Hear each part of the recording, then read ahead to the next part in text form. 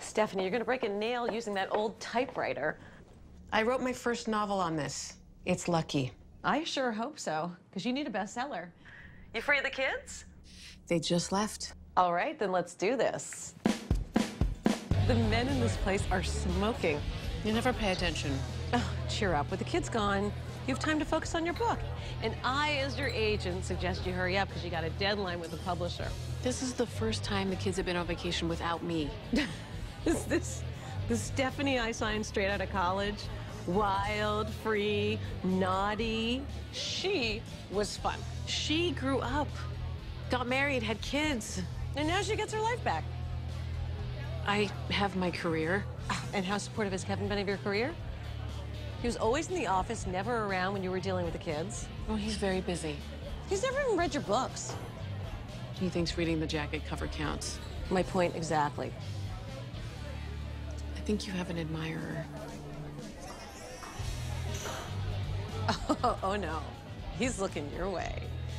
Go say hello. He's way too young. He's perfect. In his sexual prime. Unlike men our age, willing to do anything to please you all night long. Come on. Hey, what was the name of that woman in your first book? The one who dated younger guys? Vanessa. Yes, Vanessa. Vanessa was a modern woman who took what she wanted. She embraced life to the fullest, saving every moment. You wrote that. And then I killed her in the end because she was the embodiment of unrealistic desires. Her body was never found. She could have survived. Really? Maybe. But I don't want a boy toy. Okay. Time to get real. You're getting divorced, and that may not be your choice, but why should you suffer alone? Well, Kevin has all the fun. The truth is, right now, in this moment, you are a single woman. Embrace it. To embracing it.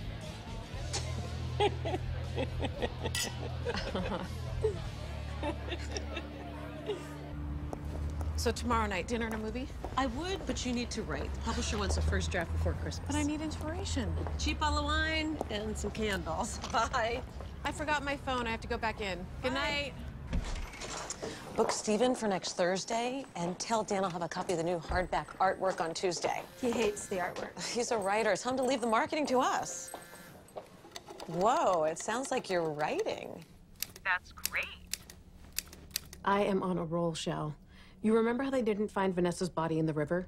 It's because she's still alive. I like that. I like that a lot. I feel like I should resurrect Vanessa. She's just got so much life to live. Hey, you sound different. What's going on with you?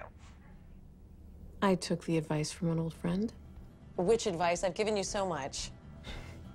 Hey, I want to finish this chapter. I'll call you back. So, you didn't sound good on the phone. What's going on with you? Well, when Kevin and the kids were away this summer, I kind of had a fling. Kind of or not? Vanessa did. I don't follow. I was pretending to be Vanessa. It was like wearing a mask. I convinced myself that everything Vanessa did, I wouldn't be responsible for. So how was it? Tell me everything. Leave nothing out. No, it's not okay. When Kevin came back, I broke up with the guy, and now he won't go away. I care about my family, and if Kevin finds out that I slept with this guy or Anna... Okay, first, you have nothing to feel guilty about. At the time you were with this guy, Kevin had left and divorce papers were filed, right? Yeah.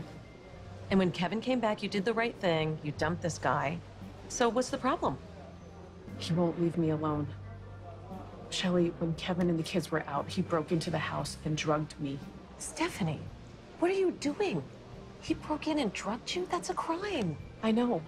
Call the police. I can't. And why not? He's in high school. High school? Steph, I said young, but is he under 18? No. Please, I need a little more time for the book. Just need to get this whole mess sorted out, please. They're not going to be happy, but I'll buy you a couple of weeks. But Stephanie, you've got to tell Kevin. It's better he hears it from you first.